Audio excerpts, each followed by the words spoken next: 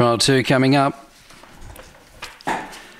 Away now, quite an even dispatch with Prime Country hunting through on the inside. Now headed off by Pudding Manelli. Jelly Manelli's around the outside, and Last Born to Slide. Pudding Manelli put 3 lengths on Jelly Manelli, and they've dashed clear of Prime Country. It's Pudding Manelli who's going to straighten 4 in front. Jelly Manelli looks to have something left, is charging home, but Pudding Manelli wins it by 2 lengths in 22.88 over Jelly Manelli, who looked very strong on the line, and then Prime Country and Born to Slide.